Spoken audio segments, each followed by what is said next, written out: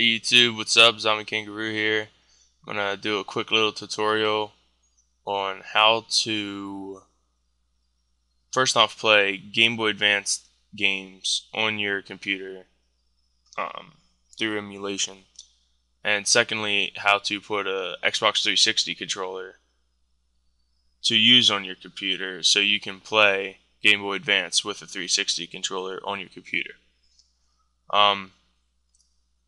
I have links to the right. The first link is going to be to the Xbox 360 extractor, where it's a file from Microsoft. You can find it on your own if you want. It's not that hard. But go ahead and download that.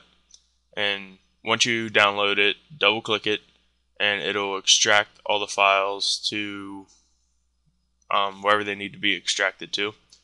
And then after you do that, when you plug in your 360 controller, which has to be USB, by the way, it has to be able to plug in. And no, the plug and play thing doesn't work. It has to be actual, like, USB 360 controller. But after you use this, you can hit the center button or your guide button for your 360, and this should come up to see how it's working. Okay, so once you got your 360 controller up, then you want to download the second file I'm giving you in the comment box called xpadder. Then once you download that, double click and install. After you install, go ahead and run it.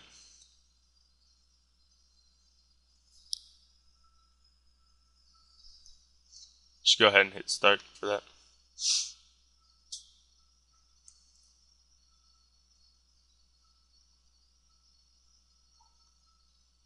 Okay, and then you get this. So yeah, you can actually program your buttons with that. So if you want to do that, just hit this control up here, hit new, then you get all these, and then you go into sticks, hit enabled, hit as it says up here, hit left with your analog stick, and now I got it up. So you continue to do that whole way through. D-pad, enable it, hit up, down, left, right, and then you got all those. And same with your buttons. Just hit all the buttons and everything. And then after you do all this and everything, so let's say we are done here, and we close this out. And now you can set what buttons are what. So for here, I'm going to say Z and X, and for these I'm going to put up, left, right, down.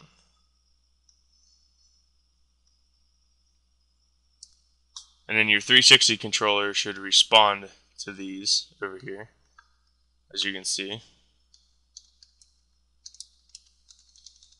Okay, and then you could just minimize that. And then the third thing that is in my description box is the actual Game Boy Advance emulator, where just double click the Visual Boy Advance and install.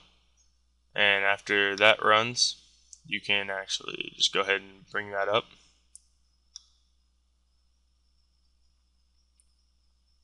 I don't know how fast this is going to be because I'm kind of recording my computer while doing this, so, but then you file, open, and then on your own you have to go find ROMs and everything. They're not that hard to find. Just go to Google and type in ROMs, ROMs, Game Boy Advance, and there's like 1,007 download sites for it. Yeah, you can get pretty much any game you have. This is legal if you have the copy of the game. If you have the copy of the actual game, this is completely legal. If you don't, I suggest you go buy the game. I have copies of all these games because I'm a Game Boy fanatic. But after you file open and load the ROM, it should start playing. So there you go. And I have a save point on here, I hope. I think. Yeah, there it is. then you can just load from wherever you want. And then with my Xbox controller, I am doing this. So this is all my Xbox controllers.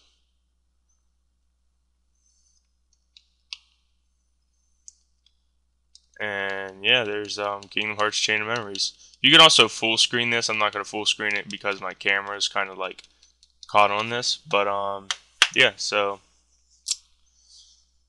And once again, just to show that the Xbox 360 controller was on. See, it stops it now.